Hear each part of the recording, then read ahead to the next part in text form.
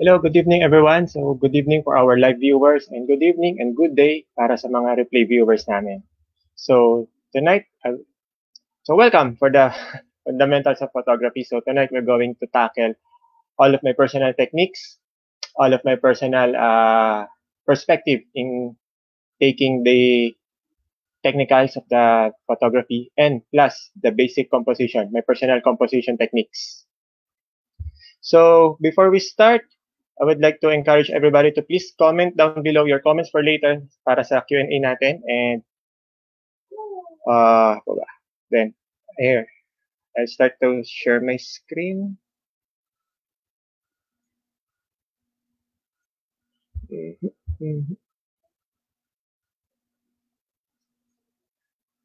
There.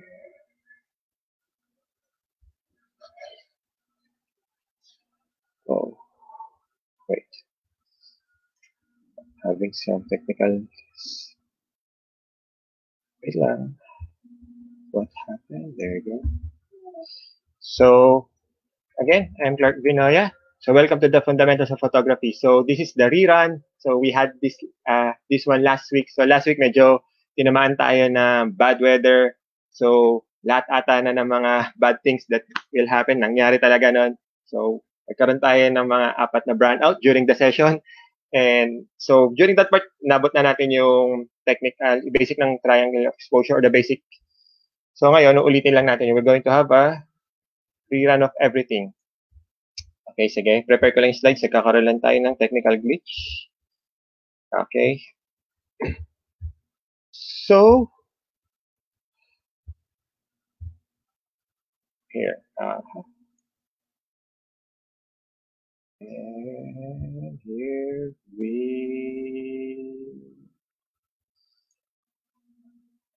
go. Siya nawawala.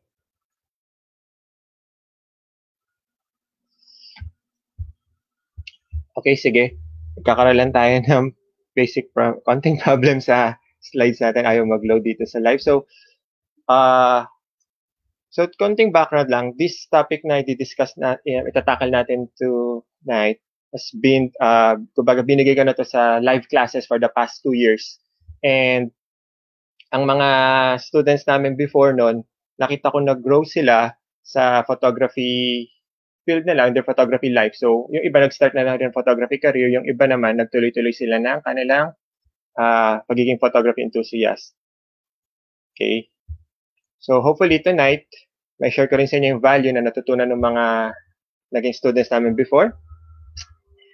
At hopefully, kayo rin mismo makapag-start din kayo ng inyong photography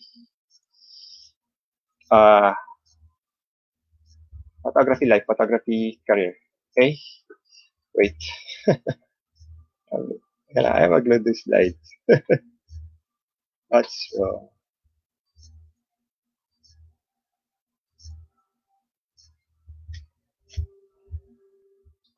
Okay.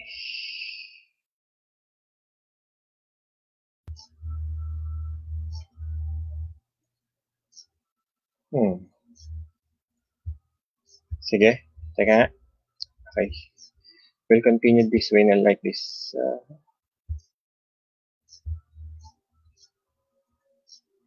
Ayun. So, there. Okay. So, welcome to the Fundamentals of Photography again. So tonight we're going to tackle 2 main topics in photography, in basic photography. So we're going to tackle the triangle of exposure. So dito natin matatackle yung shutter, aperture, and ISO. So this, kung medyo hukayin natin or pupunta tayo dito na medyo deep technical, matatagalan tayo. But tonight I will going to share and discuss my personal perspective, kumbaga layman's term on this triangle of exposure. And on our second part, we're going to tackle the composition. Dito papasok, ito yung mga basic composition, dito papasok yung personal techniques ko. Ito yung mga unang-unang pumapasok sa isip ko whenever I point my camera sa subject. Okay, so to start,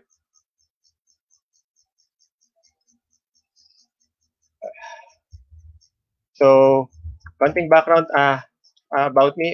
So I'm Clark Vinoya. So I graduated as BS IT So, nag-start ako as a technical field na rin talaga.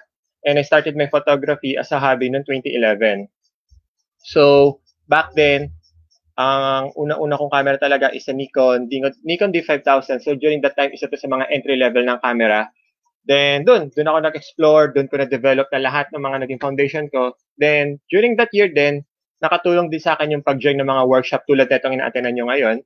So, nagkaroon ako ng mga background na sa cityscape, wedding photography, street photography, photojournalism, or even events. So, year 2012, doon ako nag-start na engage ko yung sarili ko sa mga live events na. So, dito na pumasok na yung mga, nakikater na ako ng mga parties. So, mga birthday parties from relatives pa. So, doon ako una na-expose. Then, from then on, doon na nagkaroon ako ng mga referrals sa magkaroon ng mga personal clients na rin. So, more than a personal events, nagkaroon na rin ako ng mga corporate clients. So, come 2014, I quit my IT days na. That's the end of my career na sa technical, sa pagiging IT. And after that, I went on a sales industry. So, pumasok ako doon. I developed myself. Pinag-aralan ko paano the entire sales din, para when I decided to i-full-time na yung career talaga sa photographer, alam ko kung paano ko siya ma-market.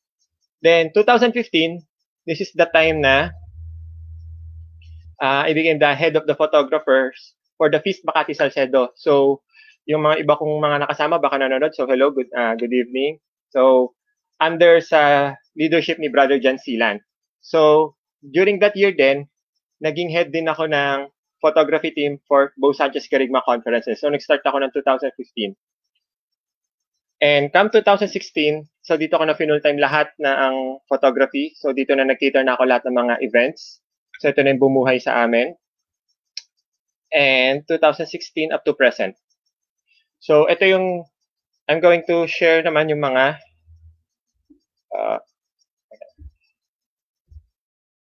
experiences ka naman. So, yun ba, nagdi-display ba ng maigi sa, kailangan double check lang natin. Okay, there. Yan. So, experiences. So, yun nga, na-mention ko kanina, I started sa mga personal events. So, yung mga viewers natin ngayon na gusto mag-start ng photography career, so, good thing na mag-start din tayo sa mga personal events. So, ito yung mga birthdays, yung mga kiddie parties, yung mga debut, mga simple debut. Kasi ngayon ang debut medyo big part na rin siya ng events. So, yung mga 60th birthday. So, doon ako nag-start back then. Then, na-involved din ako sa ABS-CBN sa Git Kapamilya. So, naging photographer ako for the past 3 years nung Run for Pasig. So, na-experience ko din yung mga adrenaline rush na nakikitakbo ka din. And corporate events. So, under corporate events, dito na pumasok yung mga brands na naging client ko, mga iba't ibang agencies. So, yun, nakalagay rin dito. So, conferences. So, yan, nasunod-sunod na yan. So, ang mga naging client ko na advertising agencies, yan, mga PR agencies, and even event agencies. So, I believe meron akong some clients na nanonood tonight. So, good evening. So, yan, isa sila sa mga naging ka-work ko sa mga client ko ng mga agencies. And so, yun. Moving forward, so, fundamentals of photography. So, to understand, bakit nga ba tinawag na fundamentals? Bakit ko tinawag na fundamentals of photography? Itong topic ng basic photography. Kasi when we say basic photography, there are, parang maraming siyang pwedeng maging concept eh. Pero sa akin, itong basic photography na to tonight, what we're going to tackle, is the fundamentals. So, if we will going to dig deep sa meaning ng fundamentals, so, fundamental is an adjective forming a necessary base or core of central importance. So, tonight, yun ang matututunan nyo. Kung ano yung naging foundation ko personally. So, there are no right, wrong techniques or personal styles. Marami kayo pwedeng matutunan from other sources. But tonight, since nandito kayo, ang value na makukuha nyo from me is my personal techniques kung paano ako nag-umpisa. Kung baga matatapos tong webinar natin na to, na marunong talagang makakapag-shoot kayo. Hindi lang basta naintindihan nyo lang kung paano galawin ng mga shutter, ISO, aperture, and all. So, to start, let's talk about the triangle of exposure. So, bakit siya tinawag ng triangle of exposure? So, as I mentioned kanina, we have shutter, aperture, and ISO. So, because of this, silang tatlo kasi nagko-compensate. Sila yung nagpo-form ng triangle natin. So, we will start sa shutter speed. To make it simpler, ang shutter speed is siya yung responsible for motion, capturing motion. So, ibig sabihin, the faster the shutter speed, the chances na mas makakapture nyo yung motion. For example, meron ka subject na tumatakbo, tulad ng nandito sa diagram. So, the faster the shutter speed, the chances na makakapture nyo yung motion ng tumatakbo. Then, the slower your shutter speed, dito siya magbe-blur. So, ngayon, ano na ang parang function niya sa foundation ng exposure? Ang shutter speed, siya ang isang pwedeng mag-control ng pagpasok ng light sa loob ng camera. So, ibig sabihin, kung gusto natin minsan ng mas maliwanag na photograph, kailangan natin ng medyo mabagal na shutter speed. Pero kung sakaling gusto, para ba ito puputin siya? Anyway, basta ganito siya. Mamaya dadaanan natin yung sinasabi kong yan. Pero ngayon, focus na muna tayo na ang shutter speed is responsible for capturing motion. So ngayon, kung tatanungin niyo ako, ano ang standard for me ng settings ng shutter speed para hindi mag-blur ang isang motion? Ako, nag-start ako sa 1/60 or 1/25. Ito, somewhere in between itong nasa diagram. Kasi ang lens natin, ang mga camera lens, especially kapag bumili ka ng bagong camera, meron tayong tinatawag na kit lens. Kung titignan mo yung lenses natin, meron kang makikita rito number at sinasabi rito is 18 to 55. Kahit anong brand yan. So far, kung magkano ng Nikon, ang kit lens natin, doon tayo umiikot, 18 to 55mm. May rule of thumb kasi tayo sa photography na you don't go below doon sa number ng zoom or don't go below dun sa focal length ng lens mo. So kung ang focal length ng kit lens is 18 to 55, meaning dapat kung naka 55 ka naman, naka-zoom ka sa 55, dapat ang shutter speed mo hindi ka mag-below ng 55. So that's why for me ang standard for me or ginagawa kong parang at least naka-default ang shutter settings ko sa 1/60 on this.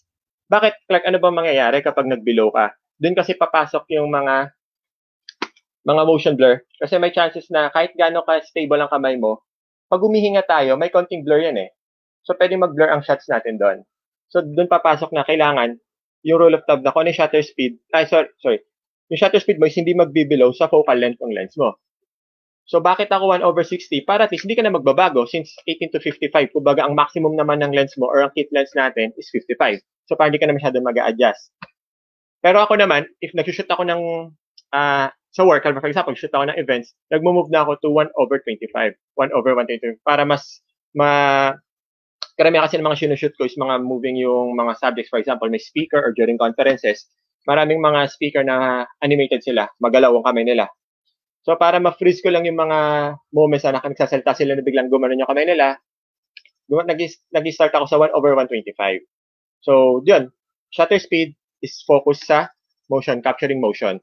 Faster the shutter speed, the chances na makapture nyo ang motion, the slower it is, doon tayo magkakaroon ng motion blur. Okay?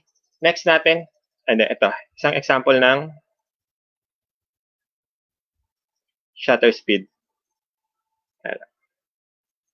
Nag-load ba? There. Yan. So, on this particular shot, dito magpapakita kung paano nakaka-capture ng shot.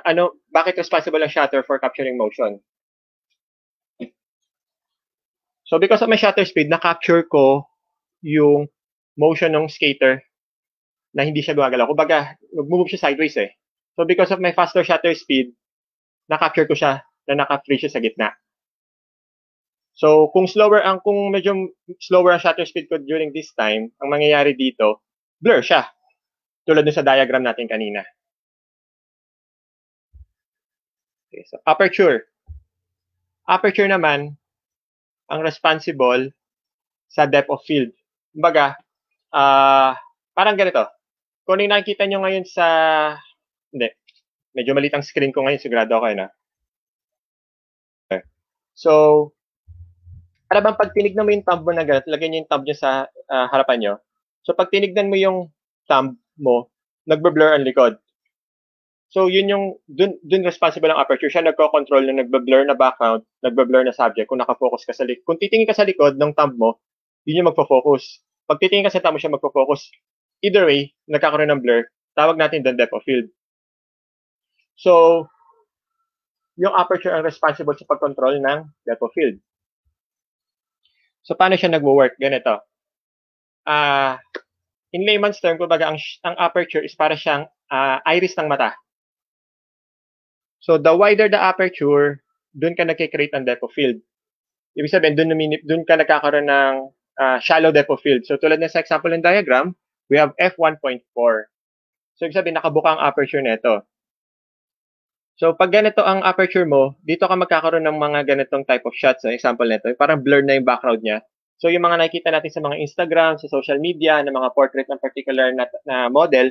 So, for example, ako yung model, then nagbe-blur yung likod ko. So, mga ganitong settings nila, nakabuka ang aperture. Ibig sabihin, naka-lower ang value ng aperture nila. Ang tawag natin dyan ay bokeh. So, medyo mabantot lang siya pakinggan, pero yun yung tawag natin sa photography ng blur background is bokeh. So, the more na pinipikit mo yung aperture mo, the more na nagiging deep yung depth of field mo. So, from this diagram, naka F16 siya. Ibig sabihin, higher na yung value. Dito, ginagamit naman ng ganitong settings kapag gusto mo, balance. Kumbaga, wala kang magbe-blur na background or foreground. So, dito pumapasok yung pag-group shots. So, pag group shots, di ba, meron na dyan 3 or more na tao sa loob ng frame. So, para maiwasan yung minsan yung nasa likod ng subject, yung pinaka-main is biglang magbe-blur, kailangan ang aperture mo is naka-close na. Or, during landscape photography. Kasi, for example, pumunta ka sa taas ng bundok, tapos nakita mo may sea of clouds. Ang ganda. So, pag nag-shoot ka, dapat ang aperture mo nakapikit ka. As much as possible, mag-start ka 5.6 or f8. Ito, somewhere here. Hanggang sa pasara para mag-balance or magpantay ulit ang depth of field, maging deep ang depth of field. Kasi kung magboboke ka dyan, bubuka mo aperture mo, baka mamaya pag makapture mo, may puno sa harapan mo at doon ka nakafocus, magbe-blur ang view. Sayang yung view. So, recap lang natin, ang shutter speed is responsible for capturing motion, aperture is responsible for the depth of field. So, ito example.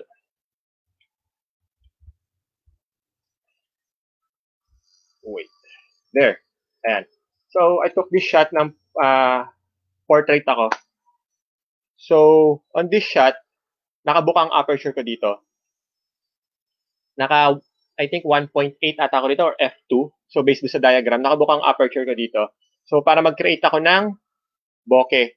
Ang purpose kasi naman din, ba't natin ginagawa minsan ganito shot? Para yung mata ng viewer mo is nakafocus ng subject. Nung dinisplay ko tong shot na to, I'm sure, lahat kayo, tumingin kagad doon sa subject ko. Kumbaga, medyo na-isolate, ang isang goal din natin pag ganitong mga shot is, ina-isolate natin yung subject sa background. Pwede maglaro yung mata mo ng konti, para at least, ang goal naman nun, is dinadala kayo ng photographer na mag-travel doon sa settings nung photograph, then tsaka mag-end up yung mata nyo doon sa subject.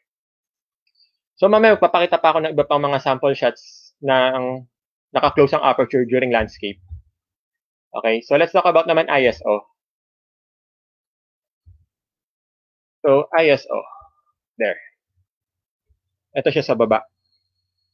Kumbaga, ang ISO is responsible sa sensitivity ng light ng mga camera natin. So, back then, ang ISO is ito yung nasa film na to eh. Kumbaga, pag bumili tayo ng film, pag tinanong, anong ISO ng film mo? Usually, ang standard is sa 400 to 800. Ito siya somewhere in between. So, saan ba ginagamit ang ISO? Ito yung nagko-control kung gaano kaliwanag yung shots mo.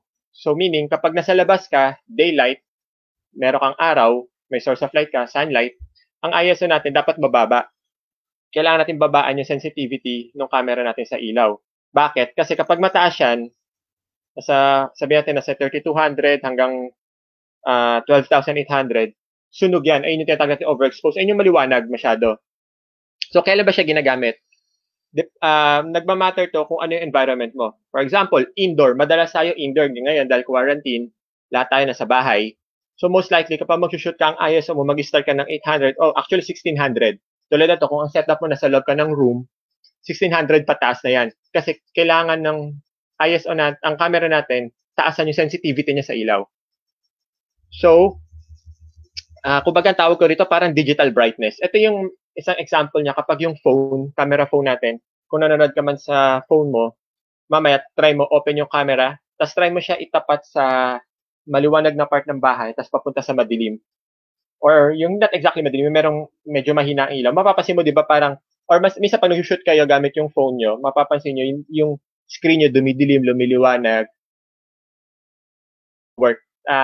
That's that layman's term. Ganun siya nag-a-adjust. Yun yung sensitivity camera natin sa ilaw. Pero kapag you're using your camera, your DSLR, your mirrorless camera, manually natin kinokontrol ang triangle of exposure. Mamaya papakita ko sa inyo bakit importanteng manual tayo nag-shoot. Kasi pwede naman, Clark, may auto naman yung camera ko eh. Bakit ako magpapakahirap ng manual? Kasi pag naka-automatic ka, hinahayaan mo yung camera mag-decide doon sa shot na gusto mo. Medyo may deeper topic tungkol doon. Siguro we can discuss some other time or some other session. Pero yun, so, bakit importante ang triangle of exposure? Paano sila nagko-compensate? Kasi ganito. Faster the shutter speed, mas madilim ang shot. Kumbaga sa mata natin, ito yung pag-corrupt natin. So, di ba pag binilisan mo yung corrupt mo, pag laruan mo yung mata mo, bilisan mo yung corrupt ng mata mo, mas yung chances na pumapasok ng ilaw din sa mata mo, mas less. So, medyo parang nagiging blur, magiging madilim na yung paningin mo. So, ganun nag-work ang shutter speed. The faster it is, mas konti yung camera mo or sa sensor ng camera mo. On the aperture part naman, pag pinikit mo ang depth ang aperture mo, mas less ang light. Kumbaga ito yung iris ng mata natin, di ba? Pag pinikit mo yung mata mo, mas madilim. I mean, gano'n lang yung analogy niya eh. Pag pinikit mo yung mata mo, or dahan-dahan mong parang naging mapungay na mata, dumidilim yung paningin mo. So, gano'n lang siya. Very, yun yung kumbaga, ayun yung layman's term ko para to understand yung shutter speed and aperture. Yung mata lang natin kung paano siya nag-work or nagpa-function. Shutter speed, yung corrupt mo, aperture, yung pikit ng mata mo. So ngayon, paano siya nagbabalance? For example, meron tayong nag-shoot tayo ng isang subject. For example, ito. Itong sample ko kanina sa outdoor, gabi, street light. Yung ganitong settings, tinatawag na rin ito na low light or parang considered madilim. So, ganitong setup, yung aperture ko, binok ako. So, mas more light papasok sa aperture ko. Tapos, ang shutter speed ko, nag-125 ako. So, sa 125, sa ganitong settings na medyo madilim or less light na, madilim na ang photo sa 125. So, that's that time na papasok na yung ISO. So, during this time, tinaasan ko na yung ISO ko. Saan na yan? There. Itong ISO. So, kung ang aperture ko is nasa f2 nung nag-shoot ako noon, kasi gusto ko bokeh eh. Gusto ko lumiwanag din yung shot ko. Pero gusto ko walang blur. Kaya nasa 125 ako. Walang blur nung mga galaw-galaw. Kasi yung model, in-instruct ko siya. Sige nga, hawa ka sa jacket mo, hawi ka na buhok mo. So, may mga motion siya ng kamay niya. Gusto ko ma-froze yung kamay niya. Ayoko may blur. So, nasa 125 ata ako, 250. Mabilis na yon for a shutter speed sa ganung environment. Madilim siya. That's the time na nag-adjust na ako ng ISO. That time ata ang ISO ko is nasa 1600 to 3200 na. So, doon nagko-compensate yung tatlo na yan. Pag in-adjust mo shutter speed, mag-a-adjust ang aperture at mag-a-adjust din ang ISO. Pero ito tip. Ito yung personal technique na ginagawa ko. Especially pag nag-shoot ako during work. Sabi ko kanina, nag-start ako ng shutter speed ko sa 125 or 250. Usually kasi, sa mga type of events na sinushoot ko, mga conferences, less lang ang movement. Kaya most of the time, nasa 125 or 250 ako. Tapos ang aperture ko, sineset ko kagad sa pinakabuka. Kung naka-kit lens tayo or naka-kit lens kayo, most likely nasa f4 or f3.5 ang aperture na pinakabuka kayang gawin sa lens nyo. Nasa lens kasi ito eh. Siguro, dadaanan natin from other topics kung yung iba't ibang gears, paano nagba-vary yung mga ganitong aperture sa mga lenses. So, yun, for my example, nag-start ako ng shutter speed ko ng 125 to 250, tapos ibubuka ko yung aperture ko kung yung pinakabuka na kaya ng lens ko. So, in my case, pag nag-work ako, ang mga lenses ko is 2.8 ang pinakabuka. So, bokeh na to, para kapag shoot ako ng subject ko sa stage, blur background, na-isolate ko siya, profile shot kagad yun. Tapos, ang shutter speed ko is nasa 125 to 250 para maiwasan ko yung motion blur ng mga kamay nila. Then, ito na yung pinaka-tip ko para mas less ang adjustment yung pag nag-shoot kayo. Set ka agad ang shutter, next ang aperture, last ang ISO. Ngayon, ang ISO na lang lagi nyong i-adjust, depende. For example, if familiar kayo sa mga conferences or sa mga ganong type of events, usually, sa stage, may ilaw na yan. Di ba? Pwedeng naglalaro yung ilaw, pwedeng fix na yung lights. So, pag ako nag-shoot, nakaset na shutter ko, nakaset na ang aperture ko, ang ISO na lang, nag-a-adjust ako, depende ko ano yung light condition sa stage. May time na pag malakas ang ilaw sa stage, for example, may spotlight, big boss yung nagsasalita. So, spotlight yan. So, malakas ang spotlight eh. So, ang ISO ko, chances bumababa pa ako ng 400 to 200. Ano yan, case-to-case basis yan. Ito lang yung parang pinaka-foundation, kumbaga fundamentals nga. Dito na ako nag-start every time na magagalaw ako ng camera ko. So, pag kayo mag-shoot, for example, gabi na ngayon, bawal na lumabas kasi may curfew. Pero for example, tomorrow, gusto nyo mag-try mag-shoot, set nyo kagad ang shutter speed nyo. 1/60, 1/25, tapos yung aperture nyo sa pinakabuka na kaya ng lens na gamit nyo. Then, every time na mag-shoot kayo, ang lalaruin nyo na lang ang ISO. So, para at least, kapag na-adjust at nag-compensate na siya sa ISO, dire-diretso na shoot nyo. Tapos may time na pag fix ng ISO nyo, for example, outdoor, kasi bukas umaga ulit, di ba? Aperture natin, bukas tayo. Sabi natin, f4. Tapos ang shutter speed ko is naka 125. Siyempre, outdoor, maliwanag, may ilaw, may sunlight ka. So, ang ISO ko nun is naka 100. Kasi kailangan ko mas less sensitivity. Kumbaga, gusto ko padilimin eh. Pero sa ganun setup, take this maliwanag pa ang photograph lalo pag diretso ka sa sunlight. So, most likely, magpapalo ka pa ng 1/250 to 1/500. So, ang point ko, at least mag-set ka ng foundation doon sa triangle of exposure mo, then, unti-unti ka na lang mag-adjust kung paano magko-compensate. Parang complicated, no? Mukha lang siya complicated, pero kasi kailangan natin dyan is ma-experience, ma-practice. Nung nag-start din ako, parang, grabe naman ang photography. Kala ko, pitik-pitik na lang yun. Kala ko, dire-diretso na shoot. Pero, eventually kasi, mamaya dadaanan natin doon sa second part, mga sample shots, kung paano nagmamatter na ang shutter speed, bakit kailangan manual mo na control, ang aperture, bakit manual, even ang ISO. So, ano yung functions per each of these settings. Okay?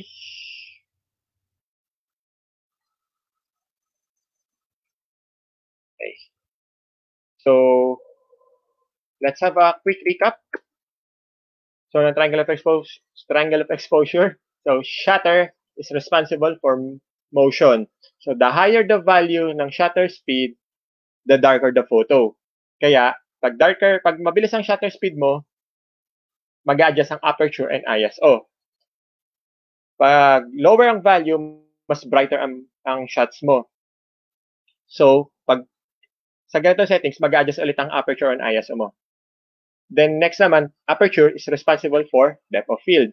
So, the higher the value ng aperture, the darker it is kasi ito yung pumipikit. Kumbaga, pinipikit mo yung mata mo. Mas less yung light na pumapasok.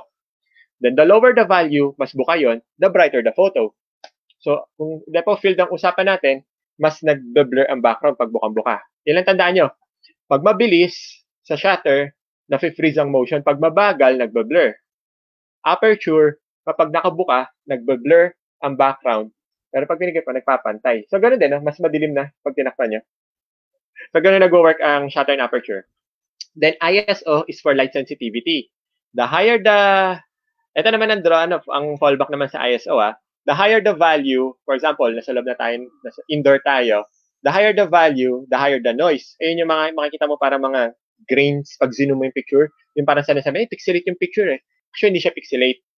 Tinatawag nating noise yon. Nadudurog na yung quality ng pictures. So, every time na nag-shoot tayo at ginagalaw natin ng ISO, we should be very, very careful and conscious kung hanggang saan yung capacity or yung capability ng camera natin sa ISO.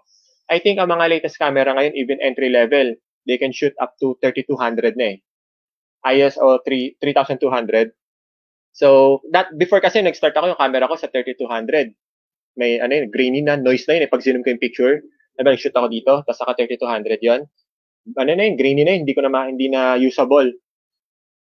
Pero, ngayon, yung mga high-end camera, nakakatulong na yung high ISO ngayon doon. Kasi pag grain ang picture, nawawala na yung details. For example, pinortrait ako gamit high ISO. So pag print mo yun, hindi nalalabas yung texture ng skin which is in portrait photography, very important ang texture. So, yun.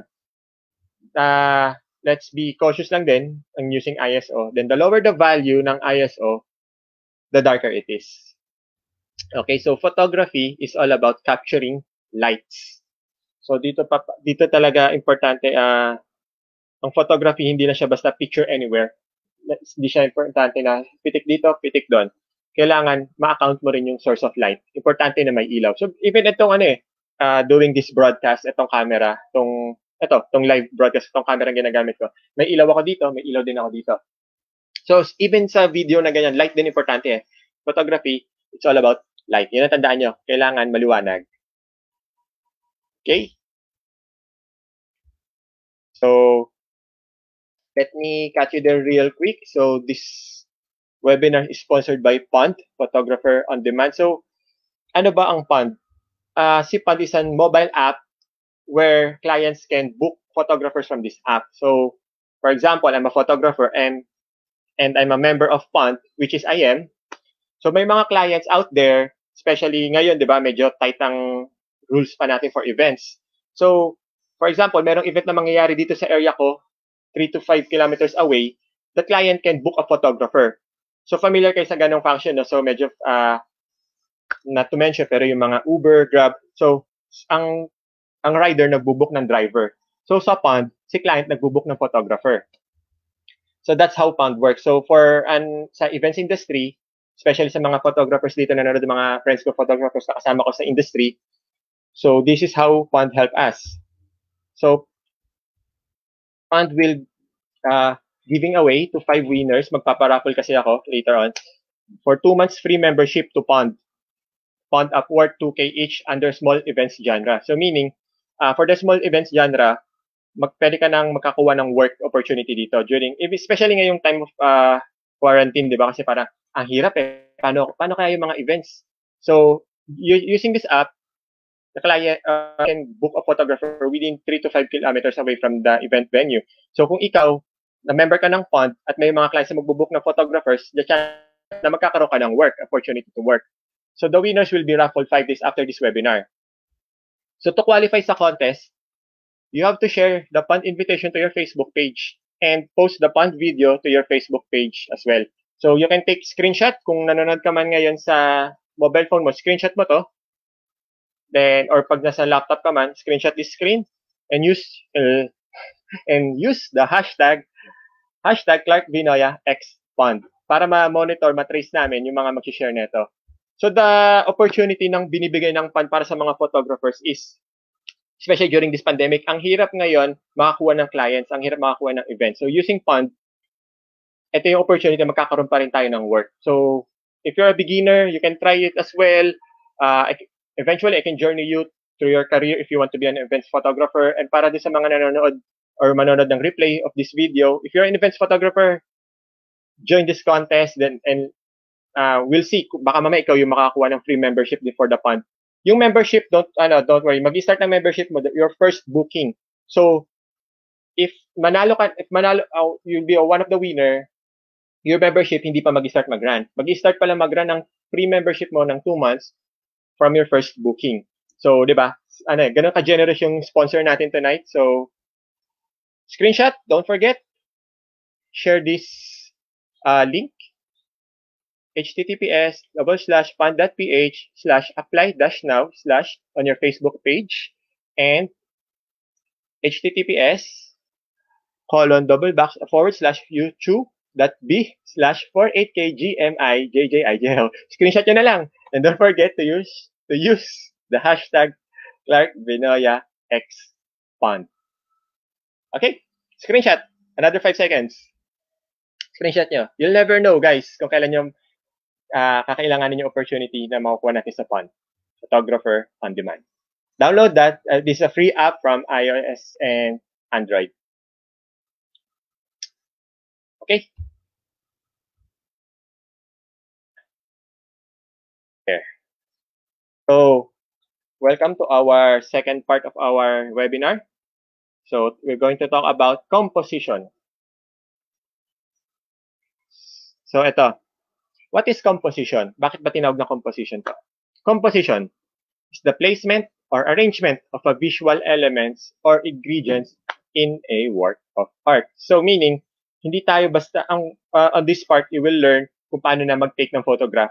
So even using your phone, kung wala ka pang camera at this point, if you're using your phone lang or simpleng camera ka lang, meron dyan point and shoot, digital cam, this second part of our workshop will add value to you. I promise you na matatapos ng part 2 na marunong na talagang equip ka.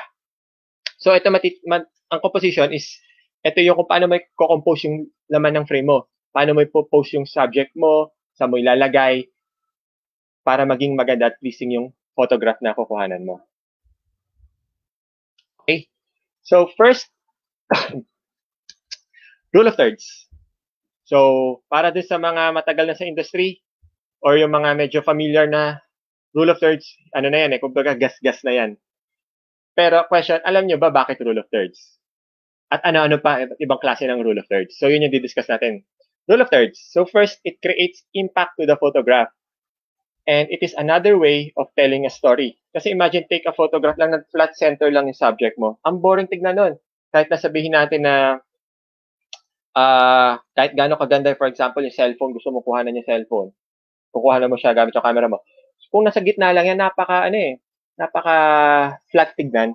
Pero pag linagay mo siya sa rule of thirds, parang ito, kung example na itong sa poster na to, rule of third of the screen, nagkakaroon siya ng impact at pwede siya magkwento ng story. So mamaya, papakita sa paano siya pwede magkwento ng story.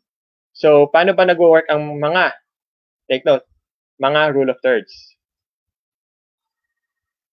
Okay. So, dito tayo familiar. Grid. Ang rule of thirds, dito pumapasok yan. 4 intersection points of this grid. Ibig sabihin, dyan mo pwede i-place yung subject mo. So, kung babalikan natin kanina, yung model ng subject, nandito siya sa side na to. Nandito yung face niya, nandito yung body niya. So, rule of thirds. Nasa third siya ng screen, right? Third right siya ng screen. So, ganun din on the left side, pwede rin siya magamit. Or, at even itong upper part, kung nag-shoot ka ng landscape, itong pataas at yung babang part, third pa rin yan. Rule of thirds pa rin pumapasok yan. Kung nag-shoot ka ng portraits, paano pag close-up ng muka? So, doon may lalagay yung mata sa mga rule of thirds na yun. So, hindi lang siya basta-basta close-up shot. Kailangan ma-compose mo rin yung rule of thirds kahit gaano ka-close-up yung shot. Okay? Kahit cellphone lang yan. Kahit cellphone. Di ba sa cellphone natin, you can turn on the grid. It will help you to compose the rule of thirds ng maayos at mabilis. So, kahit na, for example, di ba, for example, lalabas kayo with your friends, with your family, then nakakita ka ng or gusto mo picturean one of your friend, close-up na mukha, portrait, or anything, rule of thirds. Very, very useful itong grid. Next.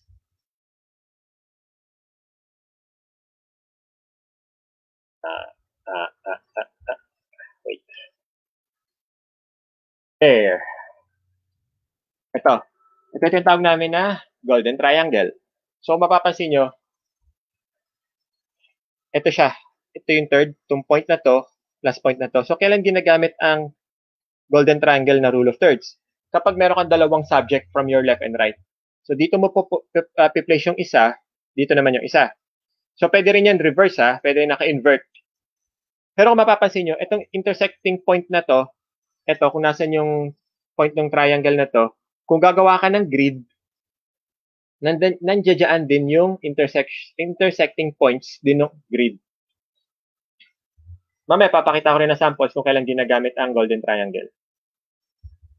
Ito, medyo, sabi complicated or advanced, but for me, once na naging second nature mo na ang pag-compose, automatic, Fibonacci circle. Fibonacci circle. Mayroon siya spell, pero Fibonacci circle or golden circle na tinatawag. So, nandito yung pinaka-main subject mo. Usually, ginagamit ito for a landscape photography or mga wide shots. Or even portrait pwede. Basta ito, nandito yung subject mo. Then, kumbaga, sometimes, pag nagtitake or pag tumitingin tayo ng photograph, ang mata natin nag-move siya from wider perspective to subject to zoom. Ang Fibonacci circle composition, ginagamit naman siya, focus kagad sa subject, hanggang sa wider perspective. Kaya siya minsan ginagamit siya sa mga landscape photography.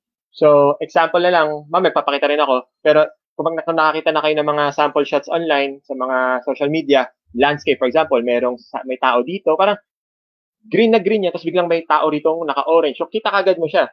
Pero eventually, habang nakatingin ka sa photo, lumalaki yung perspective, nakita mo yung buong view. So, that's how we use the Fibonacci circle composition. So, ito siya. Kung pagsasama-samahin na natin yung tatlo. Grid, golden triangle, and the golden circle. So, mapapansin nyo, iisa lang din talaga ang intersecting points ng mga yan. So, ito siya. Yung grid, ito yung thirds, itong part na to. And yung golden triangle, intersecting points niya, ito rin. Even the Fibonacci circle. So, ibig sabihin, you'll never go wrong basta alam mo, naintindihan mo tong tatlo na to in terms of rule of thirds. Okay?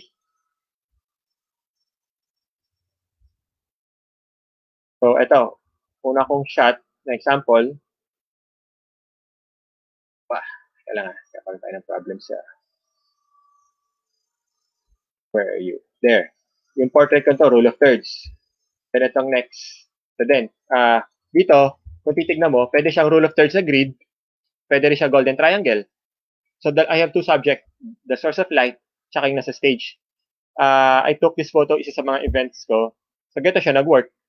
Rule of thirds sa grid, pasok siya. Golden triangle, pasok siya. Ito yung intersecting points niya dito. Tsaka to. So kung papasin mo, naka-diagonal na yon. Yung head ng subject ko, tsaka yung source of light. Even Fibonacci circle, pwede rin siya. Pero hindi siya masyado applied dito kasi wala masyadong content yung shot. Okay. Next, ito. Rule of thirds, grid, pasok. Triangle, pasok. Actually, pag mga ganito yung settings nyo or yung place nyo, yung venue, madali kagad makapag-compose kasi may nakita ka ng lines eh. You can maximize it. So, golden triangle, pasok. Grid, pasok. Fibonacci circle, pasok. So, I'm sure, nung pag next ko rito sa shot na to, yung mata nyo, napunta rito sa couple. Then, eventually na lang, bigla na lang nag-widen na, okay, nasa basketball court sila. So, that's how Fibonacci works. Then, ito din. Teka lang Tama ba in order natin? So, ayan, kakaroon tayo ng konting tech difficulty sa machine. Anyway, yan. So, ito, rule of thirds, ganun din. Nandito sila sa grid, even sa golden triangle. So, itong foreground, so yun, foreground pag nasa harapan, pag nasa likod ng subject, that's background. So, yung foreground, tsaka sila yung nasa golden triangle. Okay? Oops. Yan. Okay, that's it. That's all for now for rule of thirds. Now, pupunta tayo sa background. So, kung yung rule of thirds is responsible for composing agad ng subject mo, background naman, ito na nagbibigay ng support sa kwento ng photograph. And also, it allows the subject to pop out. Bakit importante ang background, di ba? Importante, very important ito, especially kapag gusto mo mag-emphasize ng particular story o kwento sa photo. Kahit na Instagram lang yan, kahit na Facebook lang yan, always make sure the background is clear. Itong setup ng live natin. So ito, kung full screen ko, ay simpleng effort kasi since magulo yung kwarto. So itong corner na to, in-effortan ko, linagyan ko siya ng background para medyo pleasing, para hindi magulo. Actually, medyo magulo kasi may gitara dito. Hindi man ako musician. But anyway, ang point is, lagi nyo dapat tatandaan, ano ba background din? Pag may pipicture kang subject, ano ba background? Ano ba nasa likod ng subject? Para kapag pinost nyo yung photo na yon, hindi na didistract yung viewer. Kasi imagine kung itong likod ko to, wala akong frame at kung ano-ano meron dyan sa likod nyo. Baka mamaya pag naka full screen yung camera ko, hindi na kayo sa akin nakatingin, hindi na kayo nakikinig sa akin kasi nadidistract na kayo. So that's how background is important. Okay? Sige. So,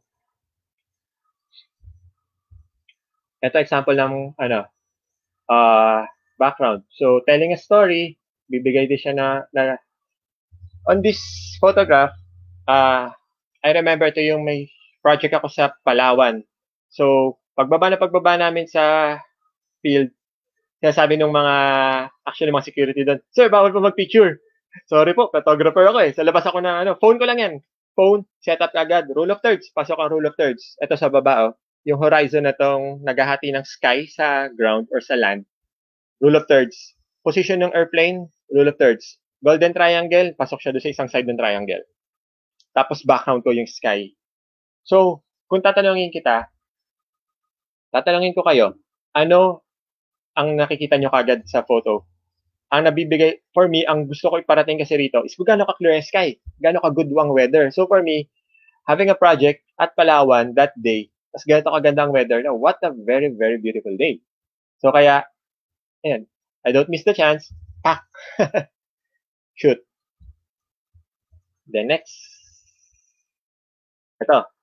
So, yung friend ko, nasa Starbucks kami, so gusto ko maging interesting. Kasi, I remember during this day, itong shot na to, nag-shoot kami outdoor. So, iba't ibang uh, areas outside. Pero sa loob kami ng Starbucks. Gusto ko siya i-shoot indoor na gusto ko maging interesting.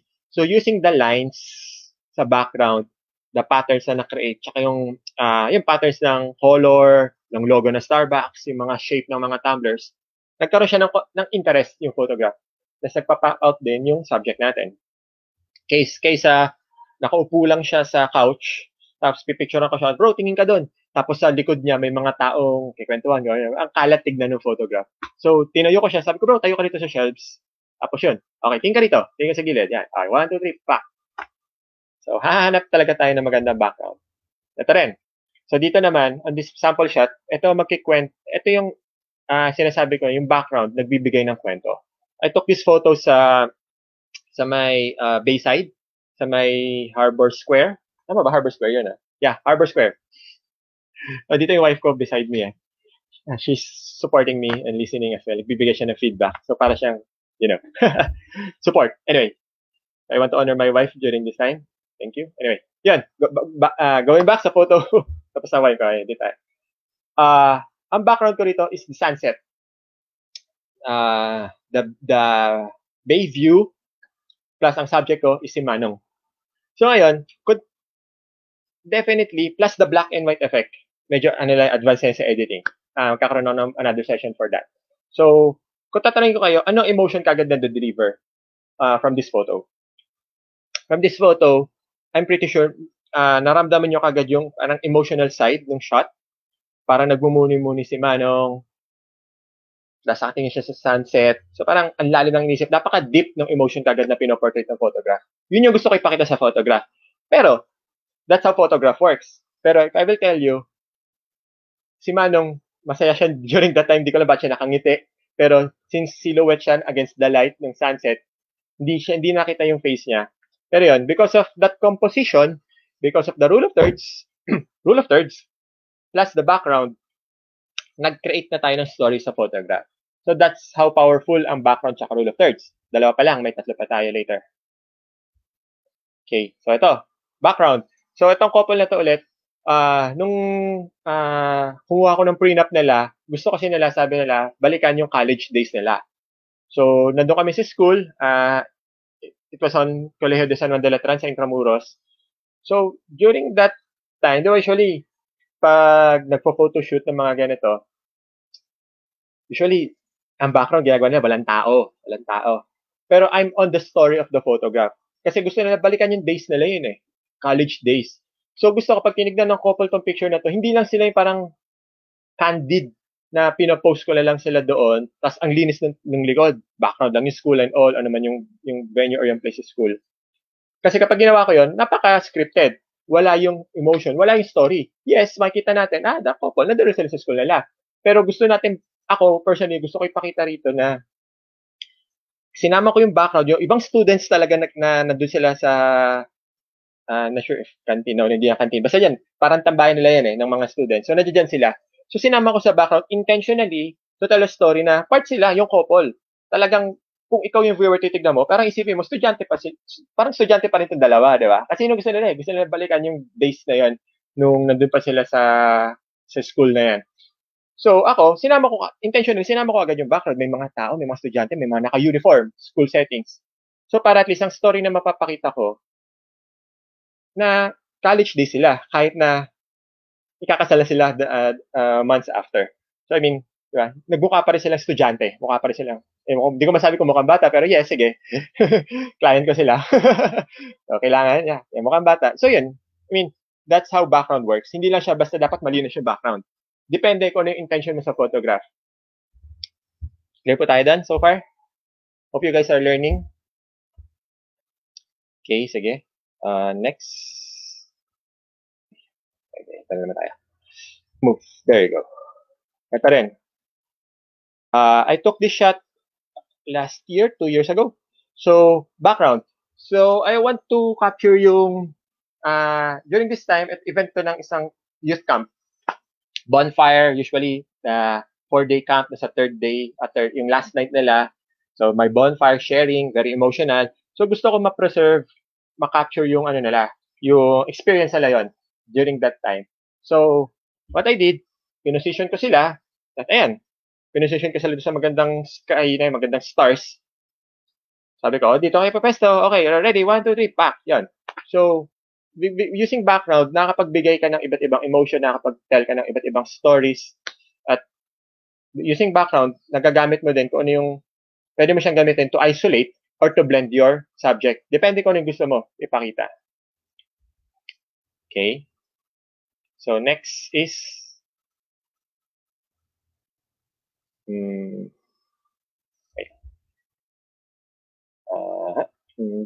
Naglo-load ba sa inyo? Sa inyo rin. There. Yan. Okay. Horizon. So, first, we had rule of thirds. Next is background. So, third is horizons. So, ito. Bakit importante ang horizons? Kasi it creates balance and it makes the photograph more realistic. Ito. Very ano ako dito. Alam ng mga friends ko kung nanonood man kayo tonight, alam niyo yan. I'm pretty sure tumatawa kayo dyan sa pwesto nyo. Alam nila kung gaano ako ka-sensitive pagdating sa horizon whenever giving critic, photo reviews, or even kami, pag nag-shoot kami, gaano ako ka-meticuloso sa horizon. Kahit professionals, nagiging ano pa rin, kumbaga rookie mistakes to horizons. Pero I want you guys, habang nanonood kayo, I want you guys na ma-practice na maging second nature nyo ang horizon. So whenever you point your camera, dapat bukod sa rule of thirds, bukod sa background, horizon. So dapat diretso yan. Kasi kapag tilt yan, tagilid yan, parang imagine nyo, pag yung camera tagilid, parang nagsasalita ako, parang ang pangit. Bumaba. Anyway, yan.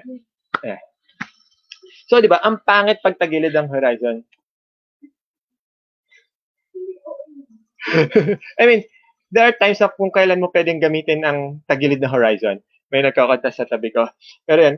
Anyway, meron kasi mga horizon na intentionally. So, nakakita kayo minsan, ang tawag natin Dutch angle. Pero, as much as possible na gusto mo maging realistic ang photo, make sure diretso mo lang yung horizon. Meron kasing horizon na intentionally, yes, it's artistic, maganda. I mean, there's no right or wrong, pero merong horizon na alam mong nagkamali na ng pagpantay ng camera. So, yon ang medyo alam ng mga friends ko yan, fellow photographers, na very meticulous. So, nakikringe ako pag merong tagilid na horizons. Kaya dapat shooting pa lang, diretso nyo na yan. So, yung mga previous shots ko kanina, pinapakita ko sample, di ba? If you will notice, diretso ang horizon nun. Okay, so ito yung mga sample ng horizon. Okay, wait lang ha. Bumalik. There, yan. So, sa Bayview, the famous view sa Harbor Square ng Metro Manila, ng Rojas Boulevard. So, imagine if this landscape shot, tagilid ang horizon. Di ba parang, sayang, ganda sana, kaso tagilid. Pero, yan. Yan, importante, not just on landscape photographs, dapat sa lahat ng mga photographs na kinukuhanan nyo, kinukonsider nyo dapat straight ang horizon. So, this one, so, worship night it's a Kerigma conference, dun sa mga conferences sinushoot ko. So, even ito, kahit walang horizontal straight line sa subject mo or sa view mo, make sure, tulad yan, may mga head ng mga tao, di ba? They're worshiping, yun ang gusto ko ipakita eh. So, dapat, diretso siya. Kung titingnan pa rin natin, napasok pa rin ang iba't ibang topic natin sa composition. So, rule of thirds, pasok siya. Because, nasa thirds ng baba yung mga tao. Sa taas, nandun, meron akong lyrics ng song, ng worship song na kinakanta that time. Tapos, background, ito, sila. Actually, para sila yung subject kasi sila yung focus. Pero yun, nandun pa rin lahat ng mga composition. Then, next. There. Ito. May parang, hindi siya fire, pero yung tela yung hawak nun. Ano ba tawag doon? Yun. Basta yun, yung parang nagaganon-ganon ng mga apoy. Yeah, parang fire dance. So, pero hindi siya apoy. So, hindi ko siya matawag na fire dance. So, isa sa mga event ko. So, eto, isang example na saan papasok yung motion blur na na-discuss natin kanina sa triangle of exposure. Slow a shutter ko. Pero notice niyo yung horizon straight. Talking about horizon straight siya. Yan. Tapos, kwento ko na lang din, naka-slow shutter ako. Kasi kung fast shutter speed ako dito at nagganon-ganon si girl, so maka-capture ko lang yung parang tela-tela na naka-froze siya. So parang, yes, nakabilog siya. I think maganda naman siya. Aesthetically, feeling ko, not a feeling, but masabi ko maganda siya talaga. But intentionally, gusto ko magkwento. Kilala ko ng mga fellow photographers ko, mga friends ko photographers, mga nanonood din tonight na talagang nakakasama ko mag-shoot. Alam nila ako na gusto ko nagkikwento sa photograph. So gusto ko pakita, nagsasayaw siya talaga, may motion. So I set up the shutter speed na slower. Next. Yun. So tapos na tayo sa tatlo. We have rule of thirds. We have background and the horizon. So we're going to lines. So bakit importante ang lines? So it shows distance or depth. Lalim. I mean, distance sa photo mo. Kasi di ba, pag tinig natin ng photograph, flat lang yan eh. Flat lang yan. Pero because of lines, you will allow the viewer na mag-travel. It shows direction. So nakakontrol mo yung mata ng viewer. Nadadala mo sila sa loob ng photograph mo. And it creates pattern. It creates patterns. So later, papakita ko paano siya nag-create ng patterns. So ngayon, dun muna tayo sa distance and depth. Ayan. Cityscape. I was in one condominium in Makati. Tapos, ito yun, Osmeña Highway, yung Skyway na to.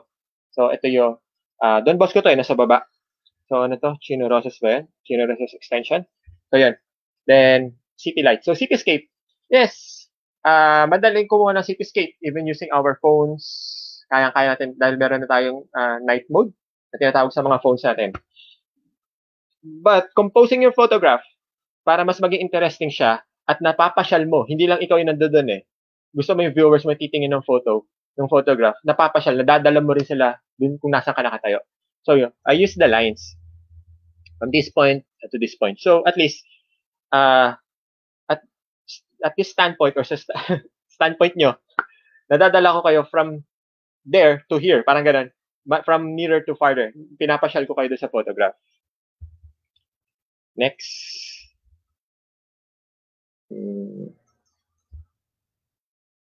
Ito. So, nagbigay rin siya ng depth, distance. So, this is Mall of Asia. Sorry. SMRA. SMRA in BGC. So, I use this, yung lines mismo ng mall. Ang ganda kasi, di ba? Ang ganda ng structure niya. Sobra. Kung you're into architectural photography, sobrang ma-appreciate niyo itong mall na to. So, yun. I use these lines to allow the viewers to travel itong landscape shot na to. Tapos, I use the lines then itong katapat niyang condominium to create balance from left to right. So, I use the patterns niya, pinasok ko sa frame. So, if you look the composition, rule of thirds, background, horizon, na doon pa rin yan. Ganito rin. So, I remember this shot. I took this when we are on our way to Pampanga. So, I have a project there for Jollibee. So, on the way there, sabi ko, gusto ko mag-post a story. So, I'm using my phone lang So, take note. During this part, you can shoot using your phone. Kahit anumang camera yan. Basta, composition magagamit nyo. Magagamit nyo talaga. Very good foundation. So, yun. Going back to story ko na to. Sabi ko, gusto ko mag-post sa story ko, IG story, tsaka sa Facebook ko, na traveling to Pampanga, something like that. So, kung magpipicture lang ako na parang dead center lang nung highway, nung NLEX, I guess it's okay, yeah. Pero gusto ko magkwento eh. doon tayo ulit kwento tayo. Let's tell a story. So, ginamit ko yung lines, itong guardrails na to create distance depth na dinadaanan namin. Tapos, ito yung kamay no kasama kong driver, yung client namin. So, ito siya. So, parang Fibonacci circle. Ito siya, ikot niya. So, pasok siya doon. So, yung from here, pag tinignan niyo yung kamay niya, so, iikot yung mata niyo, tatravel hanggang doon sa dulo. So, given the rule of thirds na golden triangle, and dito siya, at ito, nagbabalance dito, yung space dito. So, yan, horizon, derecho. Yan. So, lines. Leading lines, tinatawag namin yan, mga photographers talaga. So, familiar yan as leading lines. Kasi they lead your eyes from here to there, from point A to point B. Okay, so, ito din. This is my wife. So, ando siya sa tabi ko ngayon, kasama yung baby namin. So, ito siya. I took this shot sa gitna ng Ross Boulevard. Ross Boulevard, ito sa may aristocrat. Ayun, ito kita siya, aristocrat. So, back then, parang nagpo-portrait shoot. Pino-portrait shoot ko yung wife ko and sabi ko, gusto ko maging creative. Ito naman, talking about creativity. So, sabi ko, tayo kayo sa gitna. Then, yan. Tapos patong ka doon sa yung mga tubo na yellow post. Ay, ganun ko ka doon. Tingin ka doon, tingin ka doon, tingin ka doon. Yan. Tapos, inantay ko mag-go yung stoplight. Tapos, naka-slow shutter ako. I have my tripod during that time din. Siyempre, as a slow shutter, pag naka-slow shutter ka, if you want still subjects, kailangan ng tripod. So, naka-tripod ako niyan, tapos slow shutter. Para pag dumaan yung mga sasakyan, yung ilaw nila, light rails. Ano ba tawag? Yun. So, magkakaroon na ng light rails yan. Dadaan sila from left to right, yung mga sasakyan, yung taillights dito sa right side, kulay red, at yung headlights, mga headlamps ng mga sasakyan sa left side. So, nagsalubong. Boom. Then, yung pag-check mo na shot, yun. Nag-create ng lines. Ngayon, ang lines dito, ginamit ko naman siya to drive my viewer na mag-focus na kagad sa subject, sa gitna. Kasi, symmetry siya sa gitna. So, dadalhin talaga yung mata nyo sa gitna ng subject. So, doon mo rin pwede gamitin yung mga lines to drive the eyes of your viewers. Okay, next. Ito, one of my favorite. Hindi, not the stairs. Hintayin lang natin mag-load. Sorry. Where is it? Hintayin natin mag-load. Sorry guys, having some hardware difficulties. Where is it? Wait. There you go. Okay. And last but not the least, composition is angles. So, bakit importante ang angles? Kasi, angles naman, ito ang magdadala sa'yo at dadali ng viewer sa mga perspective na hindi nakikita ng normal na mata. So, under angles, we have bird's eye view, we have eye level view, kung yung nakikita natin, eye level, and worm's eye view. Okay? So, kailan ginagamit ang bird's eye view? Bird's eye view, so, from the name itself, bird, so, ikaw yung nasa taas. Yung angle ng camera mo, not exactly ikaw pero yung camera mo, nasa taas siya. So, ginagamit mo ang bird's eye view para makapture mo yung vastness ng particular area kung saan ka nag-shoot. So, pakita ko gaano siya kalawa, kung gaano kalaki, anong meron doon sa laki ng space na yon. Yan, bird's eye view. Usually, ginagamit yan landscape pag yung mga friends ko nanonood ngayon or my viewers na umakit ng bundok. So, every time na mag-shoot ka na ng view doon, kahit cellphone lang yan, sea of clouds, bird's eye view. Kasi, yung perspective mo, kung dadalhin mo side view, ito yung sea of clouds Bird's eye view na yun, pababa hanggang dulo. Eye level view. So, ito yung mga normal na ginagamit pag shoot ng events, yan. Eye level ko yung mga nangyayari. Kung yung actual na nangyayari, gusto mo lang pakita on a normal story ng photograph. Eye level view. Worm's eye view. This is one of my favorite. So, it tells different emotion. It tells you different story. So, ito yun. Ito yung mga nakikita mo mga photographers. Minsan may mga behind the scenes sa social media. Dumadapa, nakahiga. Which is true.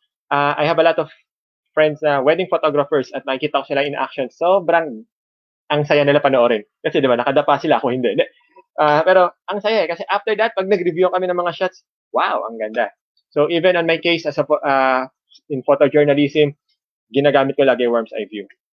So I'm not sure if nakita nyo here at my page sa Clark Vinoya Photography, I posted an album. Meron fire dito malapit sa amin. So, naging photojournalist ako during that time, during that day. So, makita niyo may mga shots ako doon na ginamit ko worm's eye view para pakita ko kung gaano kataas yung usok ng sunog, kung pakita yung emotion, kung gaano nakalala yung situation. Anyway, let's proceed. Ito, I took this photo this January lang, last January. Nazareno. So, gusto ko, yun nga, sabi sa inyo kanina, bird's eye view. This is a bird's eye view. So, vastness, yung lawak ng lugar, lawak ng street, kung saan galing yung poon. Tapos, bukod doon, ang gusto ko papakita is yung content. Anong laman ng space na yun, yung vastness na yun. So, yung dami ng tao. On this photograph, gusto ko ipakita talaga yung siksikan, yung mga nakikita lang natin sa TV, sa news, di ba? So, gusto ko ipakita dito during the shot na talagang siksikan siya. Totoo siya. Totoo pala talaga siksikan siya. Tapos ito yung ito yung poon. So, ganyan karami yung tao that day. Tapos ito. Bird's eye view din. So, nagpakita ako ng different movement, different iba't ibang tao, parang ganun. So, merong hinimatay, so merong mga nagkakagulo sa gilid, tapos itong nasa baba, mabisa parang nagkakagulo kasi may human barricade dito eh. So, itong shot na to, nakayuko ako eh. Kasi nasa bridge ako ng Quezon Boulevard, Quezon Ave ba yun, Quiapo. So, doon sa bridge, so, pag yuko kong ganun, from my point of view dito kanina, pag yuko ko, ito yung view. So, may mga nagkakagulo din. So, ganyan rin yung karaming tao.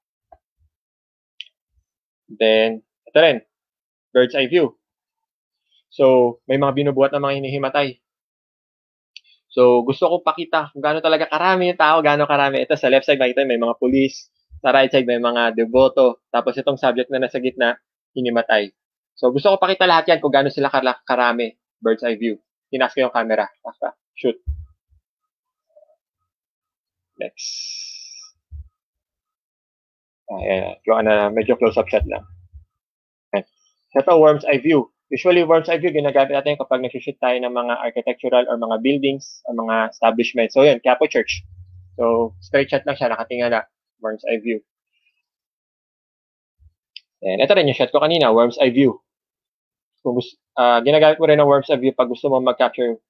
Siyempre, kung gusto mo makita kung gaano ka-tall, gaano kataas, gaano kalaki ang isang subject o isang object sa harapan mo. Okay? So, wait lang, before that. Yan, ito rin, worm's eye view. So, on this case, gusto ko pakita nagwawagay-way yung mga tao ng mga bimpo. Kasabang na dun sa dulo yung nandito yung pone. Ito yung mga nakatayo sa pone dyan. Natatakpan na sila ng crowd. So, yun. Tinangala ko lang din yung camera. So, worm's eye view siya kasi nakatingala. So, from this view, pinakita ko yung kumbaga, dinala ko kayo dun sa crowd. Ano rin yung perspective din ng mga deboto, ng mga devotee ng Nazareno. So, ganyan sila eh. Nakataas ang mga bipo nila, katingala rin sila doon. So, dinala ko kayo mismo on this shot, dinala ko kayo doon sa loob ng crowd na yan. So, bakit ko rin ginamit yung worm's eye view? So, take note then, before I proceed to sa next, worm's eye view, usually ginagamit din yan kapag magpo-portrait ka. Especially kapag ang kukuhanan mo is boss or yung parang big boss or meron siyang authority. So, instead na kukuhanan mo ng diretso yung subject mo ng pagganyan, yuko ka ng konti. I-tilt mo yung camera. Dapat ang angle ng camera pataas. Para bang ito sa view ko to. Ano ba ang tsura ng camera? Ng screen. Ayan.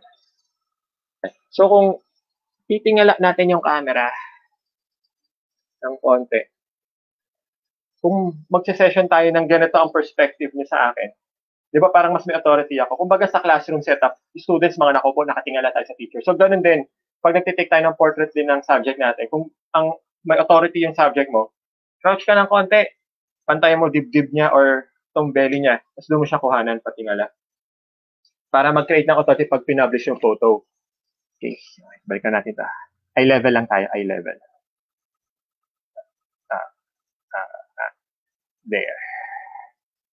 Okay, so, yun, worm's eye view, doon din siya ginagamit. So, in my case, may mga clients ako na may mga big boss na dumarating doon sa venue, tapos gusto nila ng official portrait. So, yun, ganun ko sila simple ko kasi magulo na yung venue eh. I mean, events yan eh, live events. So, tilt mo lang ng konti. So, in my case din, pag mga Kerygma conferences, kay Brother Bo Sanchez, for example, So pag nandiyan siya, kailangan siya kuhanan. For example, gagamiting material talaga sa mga posters niya, sa mga talks niya. So yun, ganun talaga. Worm's eye view. Usually, ginagamit din yun ng ano, ginagamit din yun pag gusto mong parang, especially using phone pag using phone, kasi yung wide lens ng mga phone natin, distorted yan eh. So yung long legs, pag gusto mo, halimbawa, kung meron mang girl na nanonood ngayon sa live viewers, even sa mga manonood ng replay, if you're a girl, tapos gusto mo maging long legs, yun, paupuin mo yung yung photographer, yung hawak ng camera, tapos gusto mo post sa Instagram, pataas, para magmukha rin long legs. Pero, pag gusto mo naman na medyo magpa-slim, bird's eye view, halos tapat mo yung remote ng air ko to, pero kunwari cellphone. So, halos tapat mo yung phone sa mukha, tapos tilt mo ng konti, bird's eye view. Mas magmumukhang payat yung subject doon. Okay? Next. Where are we? There. So, yun. So, I have a rule of thumb for my composition, 5 compositions. So, mix the rules, break the rules. So, ito. Kailangan natin mag There you go. Yan. So, ayan. Ito na, combination na ito lahat ng compositions na mga na-discuss natin. So, I took this shot during, I think it's a Grand Easter conference. And tas ito, one of Kerigma conference na shoot ko. Then ito, sa work ko, client ko nun was Uniqlo. So, andun so mukhang magpaparamdam na, mukhang makalabas tayo September na. Nandiyan na si Tito Jose. So, yan. Leading lines. So, gusto ko kasi pag titingin na ito yung viewers is mapapasyal ko yung viewers na, ay, nasa para akong mall na may mga damit. Tapos bilang, dadalhin yung mata doon sa subject ko, which is si Jose Marichan. So, titingin siya ng mga damit. Yan. So, ano lang ang mga composition, hindi lang siya basta ginagamit lang sa mga creative shots. So, ito, even work sa field yan, mga gamit yan. So, ito, nung client ko ang Samsung, naging guest nila si Enrique Hill. So, rule of thirds, background, orange, blue, very favorite color, contrasting yan. Contrasting favorite color ka yan. So, kung meron ka, yung iba mahilig sa Instagram, alam nila yan, na yung mga nagsusot ng mga orange na damit, di ba? Yan. Tapos lagyan mo yan sa mga bluish na background. Yan, nagpa-pop out yan. So, in this case, baliktad. Ang orange natin is yung background. So, dun ko ginamit yung background plus the rule of thirds. Plus the timing of the emotion na rin. Yan. Kasi nagde-demo siya ng phone, naglalaro siya ng something. Yan, nakapture ko emotion. Raw emotion ni Enrique. Tapos ito naman si Miss Kylie Versosa. Yon. Client ko is, ano ba client ko nito? Summit Media. So, merong promotion na lang San Miguel Light. San Miguel Light noon. I think that this was their 20 years celebrating their anniversary. So, yun, nandun si Kylie Versosa. So, yun. That moment, yung nag-toast sila. So, rule of thirds. So, yung composition, background, na talagang pinagkakaguluhan ng mga tao. During this time, ang style ng shoot is photojournalism, telling story right on the spot kung ano yung nangyayari. Okay. So, ito. Next, client ko dito is Summit Media din. Isa sa mga magazines sa Summit Media. Forgot kung ano specific siya. So, yun. Back December last year. Yeah, Christmas season last year, December. Yung nag-open yung, or late November. Christmas season yung nag-open tong tall Christmas tree sa Mall of Asia. So, yun. Bird's eye view. Kasi subject dito is yung yung Christmas tree. Ito yung parang grand opening, parang ribbon cutting nung Christmas tree. Naka-cover yung Christmas tree niyan. Tapos after the performance, after ng mga talk, boom, biglang binaba yung curtain. So, bird's eye view. Para makapture kung gaano kalaki yung Christmas tree. Tapos, syempre, Christmas feels. So, nandun din si Santa Claus. Like, ho, ho, ho, ho, ho. Rule of thirds, compose, bird's eye view, pack, yun. Rule of golden triangle, pasok. Grid, rule of third, pasok. Fibonacci circle, pasok. Yun. From this view, ito yung kita ng circle, paikot. Yan. Dinala ko kayo. Mula kay Santa Claus, dinala ko kayo doon sa Christmas tree. Tapos, plus the confetti. Yan, storytelling na. In action. So, yan. Saan ko ba tayo? Yun, ito rin. So, I took the shot, phone, parang, kaysa picturean ko lang mismo yung Faith, Love, Hope family na wall graffiti. So, gusto ko may story. So, hinayaan ko may dumaan na tao. Slow shutter, tack, motion blur, Kasi kung naka-freeze yung tao, medyo haharang siya dyan, distracting siya. So, this time, ginawa ko, slow shutter, para medyo, may motion, may moment. Medyo visible pa rin yung nasa likod. Yan, mga street photography ko yan eh. Ito ba? What else do we have here? Yun, ito. Yan, yung kanina friend ko si Joseph, yung nasa gitna, si Kim, yung nasa left, then si John Bert nasa right. So, yun, nag-photoshoot kami outdoor. So, yan, mapapansin nyo, yung kay Kim, portrait orientation ng camera, rule of thirds, nasa third siya dito sa baba. Yan, tapos ito ginamit ko yung bokeh lights, mabilog-bilog na ilaw dyan. Yan, masarap gamitin yung bokeh, yung mga blur background. Yan, rule of thirds, pasok. Yan, horizon, make sure horizon, diretso. Tapos yung kay Joseph, ganun din, same. Rule of thirds, andun yung mukha niya.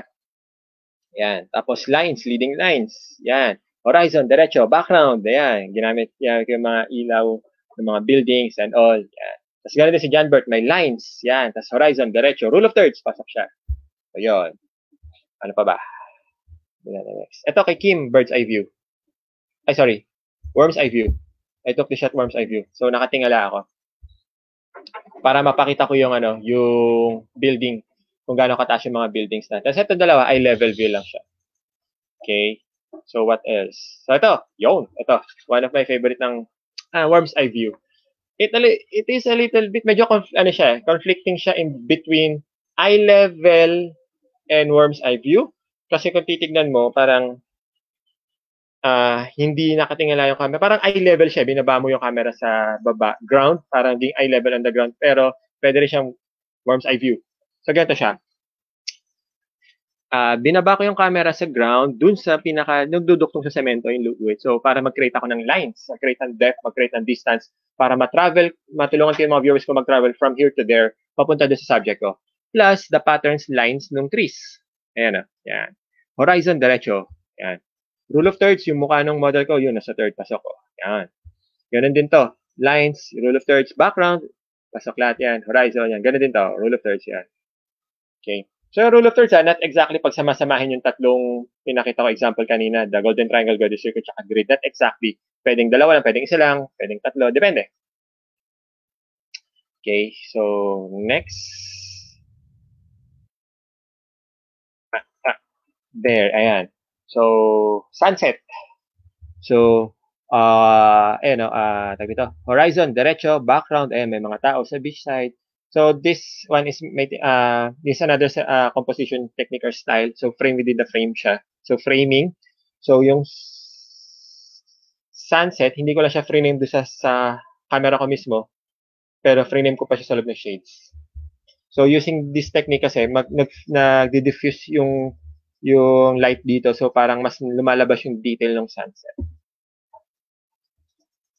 Experiment nga, break the rules experiment. Yan. Kasi ito din, yung cityscape nasa Antipolo ako, may shoot ako sa Antipolo noon. Then ito yung Metro Manila. Yan, ganyan sa kaliwa na, ganyan karaming building niya. So, ito landscape shot. So, kaysa yung cityscape lang, so sinama ko na palapit dito na nasa taas ako ng bundok para mapakita ko sa mga viewers. Kumbaga, this is my way to tell the story na nasa bundok ako. I was up there taking this shot. Bird's eye view, horizon, rule of thirds. Itong street na to sa baba, pasok sa third, tapos yung subject yung city lights doon, yun. Rule of thirds. Okay. Yes. Next. There. Ayan. So, I took this shot, Milky Way shot nung last April. So, nung last April, nagkaroon ako na 3 or 4 batches ng Milky Way workshop. So, ito yung mga sample shots. So, composition is still there. The background is still there. Foreground, horizon, rule of thirds. Yan. So, yun. That's all for composition. So, let's have a quick recap. Ano ulit yung 5 na yun? So, rule of thirds. So, yan. Kanina pa natin ginagamit. Backgrounds. Bakit importante backgrounds in telling story?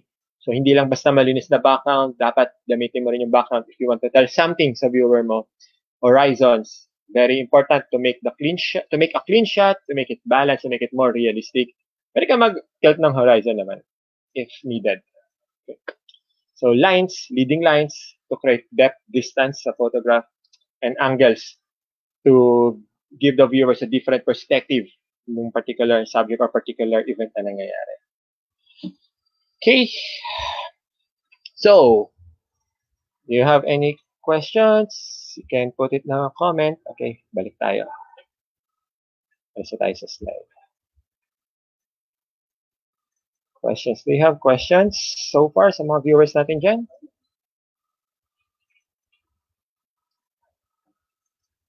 Oh, okay. Natin.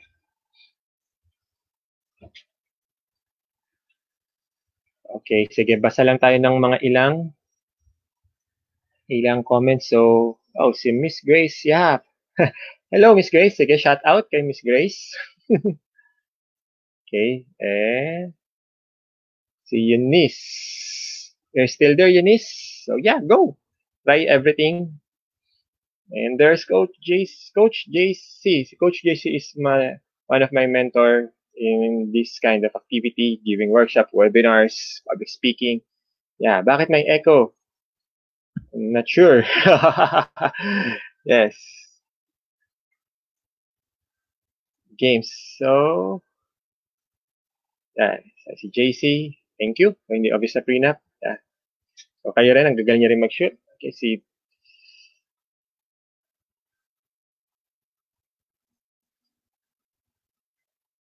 yeah. Meron tayong mga FAQ dito. Yeah.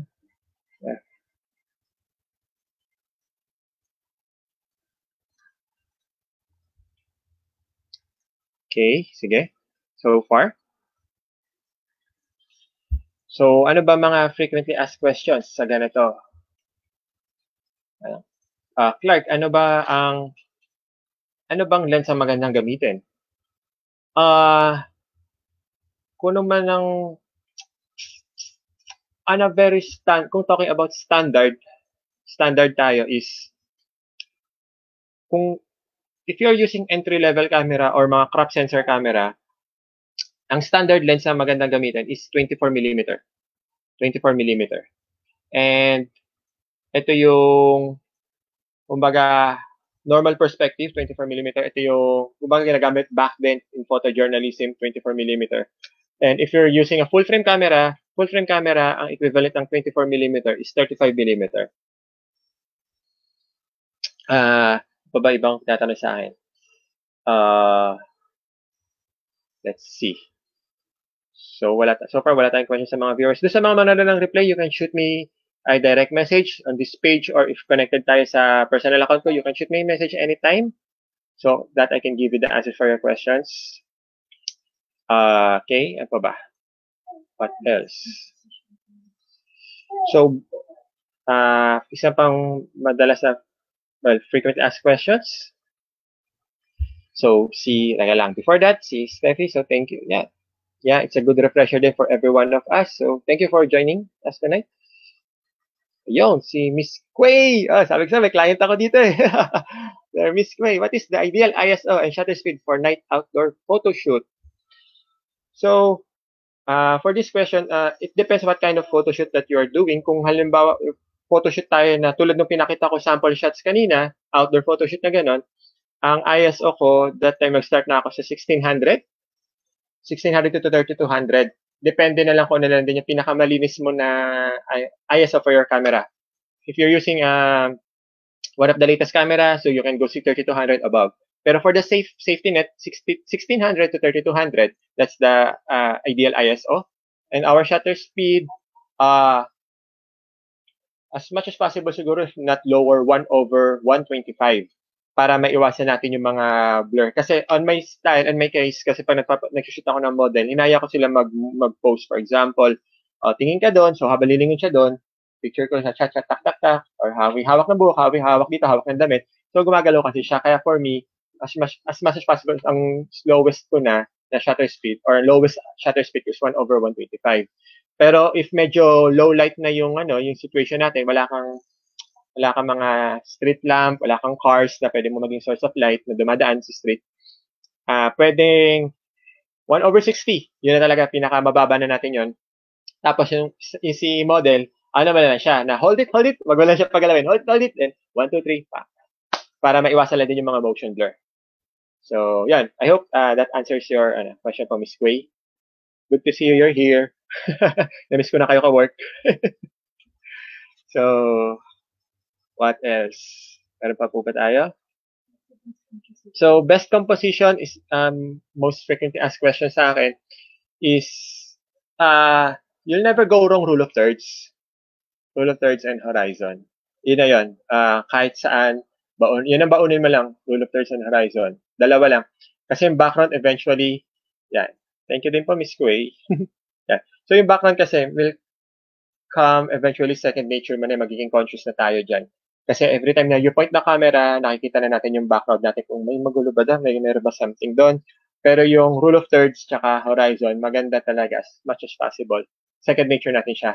Cellphone camera man yan, DSLR, mirrorless, or any type of camera, yun yung mga magandang baunin lang na magandang baunin na composition, rule of thirds. Kahit alin doon, kahit alin doon sa tatlo sa rule of thirds, the grid, golden triangle, or the golden circle, or the Fibonacci circle, and the horizon. You'll never go wrong. Promise yan. Promise yan.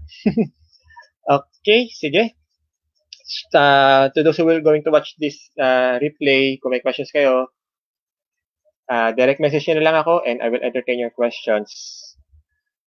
Okay, so before we end, I would like again to mention the contest of our fund, our sponsor. Yun nga, to qualify the contest, you have to post this on your Facebook page, https://fund.ph/apply-now/ and yung YouTube video ng fund, share this to your Facebook page as well. So https://youtube.be/48kgmijijio. Anyway, screenshot nyo na lang and don't forget the hashtag Clark Vinoya X Fund. So, may question na ulayo? Yon, ay. Oh, si Sir Noel, thank you for watching. Thank you for saying, how long into your photography journey did you stop thinking about compositions and they just happen instinctively? Ay, good question. Ang mga questions talaga ni Sir Noel, sobrang iba, deep. Anyway, that's a good question. So, keep on practicing. So, ako, in my journey, it took me almost a year. Kasi that time, parang I'm doing photography as my full-time career na din. So, less than a year, or sabihin natin, safe na 1 year, doing it frequently. Frequently is madalas, yeah. Gawin mo lang siya madalas, do it frequently, practice it, aim your camera, point, shoot, review, post, ask for constructive criticism sa mga groups. So, stay tuned then ng updates from Clark Vinoy Photography. We're going to create an online community where we can exchange thoughts, ideas, creative ideas, and even future collaborations.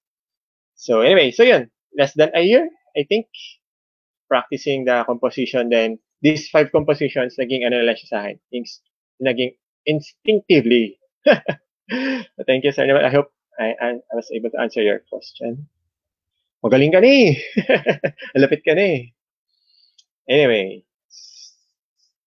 So yun, going back, this sponsor natin. So our generous sponsor will give 5 2 months membership for fund. So keep posting, use the hashtag, and I will trace and do the raffle in the next 5 days, and we'll let you know.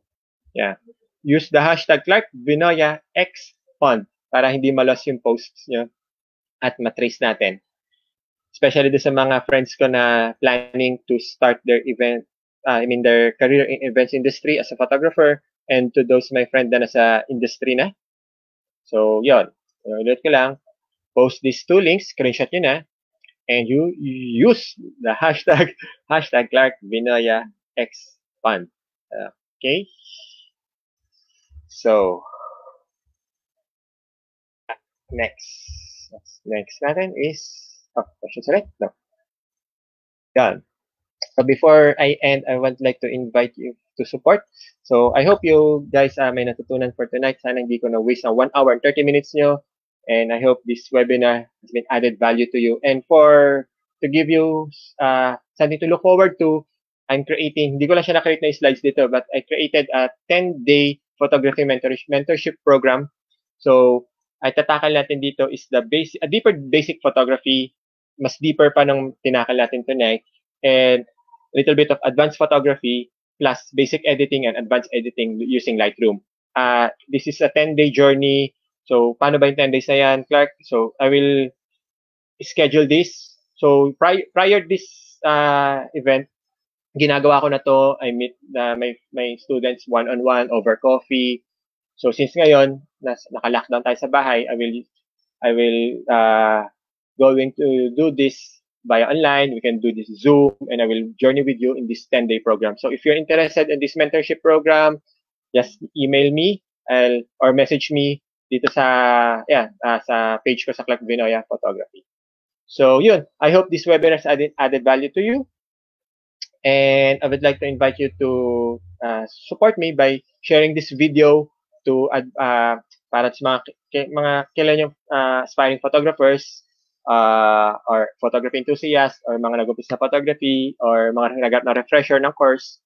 So share this to them. And can you also give a positive feedback here at my Clark Vinoya Photography page? And also, everyone knows naman na I have a family to support. I have a newborn baby. I'm doing this for free. And if this webinar tingin nyo nag-add value to you, you can buy me a coffee by supporting me. You can buy me a coffee at buymeacoffee.com/ClarkVinoya, or you can be a patron para sa mga succeeding projects. Or I'll continue creating online contents, not just here, not just live sessions, but also recorded video as well. So you can be a patron to support me at patreon.com/ClarkVinoya Photography. Also, if ayaw nyo ng mga online transaction, you can direct it sa bank account ata. Yeah. So you can take screenshot na lang po nito as your reference. Pero yun. So, thank you everyone for staying with us. So I will leave you with this. So with photography, you can go beyond what your eyes can see. So starting today, tonight, or tomorrow, I hope you guys continue shooting or start shooting and spread positive photographs, positive messages on social media, especially in time of pandemic. Let's share inspiration of creative arts. So, yun po.